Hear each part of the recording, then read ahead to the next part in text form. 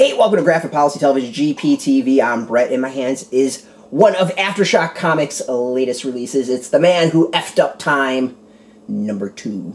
The Man Who Fucked Up Time. We're just gonna say it. We're gonna be adult here. It's The Man Who Fucked Up Time. Or Bleeped Up Time. Whatever. We're gonna have fun with it.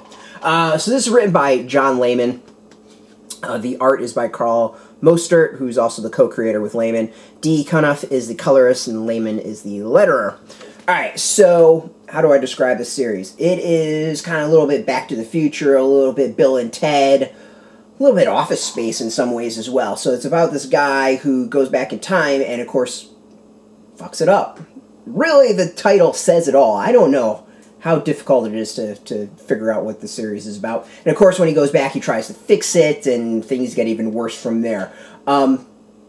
And he's threatened by like future robot time police telling him to fix things. So it's a comedic comic. It's really funny. It's entertaining. The first 2 issues I think have been fantastic. Definitely turn your brain off and just enjoy the ride. What's great is Layman and Mostert and like the creative team is really just going out there and throwing everything they can. I mean, with the ability to go shake up time and make things go crazy, like you can really have fun. So, you know, the first time he comes back, there's like dinosaurs walking down the road and people are dressed like Abraham Lincoln and just all kinds of goofy craziness mashed together. It's what really makes the comic. And so there's small little jokes throughout in the imagery, on top of just the like, what's he gonna do next, or what's he gonna screw up next vibe of it all.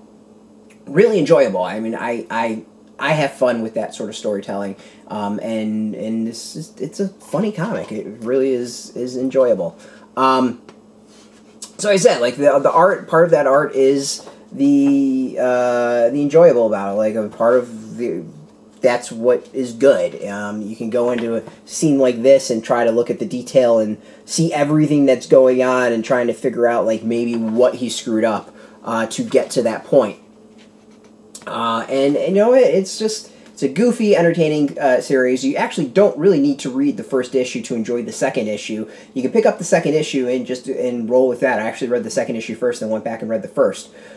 So I'm telling you from experience, you can rock it. Like, you do not need to read the first issue if you missed it. You should, because it's funny and it's entertaining. So yeah, I mean, like, I really don't know what else to say about the comic. Like, the art's good. It got me to laugh. You know, it's pretty self-explanatory. It's exactly what I expected, and it pulls it off really well. So this is out in comic shops now. You can go get it. We got a link beneath this video. Put in your zip code to tell if a shop's near you. No shop, no problem. We do have affiliate links. There are affiliate links, so we get a small percentage of that. But really, you should go support your comic shop. Absolutely go support your comic shop, especially with everything going to crap right now. And speaking of support, I want to thank AfterShock for hooking us up with this review copy. We appreciate it, and thank you for watching.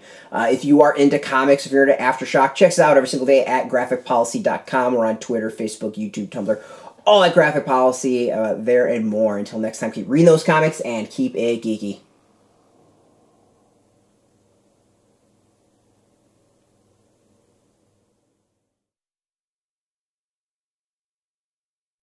Hey, thanks for watching the previous video from Graphic Policy Television. Just by watching, you help support our site. Thank you so much. Now, if you're watching these videos, you probably care about geeky things like movies, television, comic books, toys, games, video games, you name it. You can go and subscribe right now to our YouTube channel to stay in touch and catch all the new videos, or check out our website at graphicpolicy.com. There's a nice link on this end of the video. But as always, thank you for watching. Keep on rocking and keep it geeky.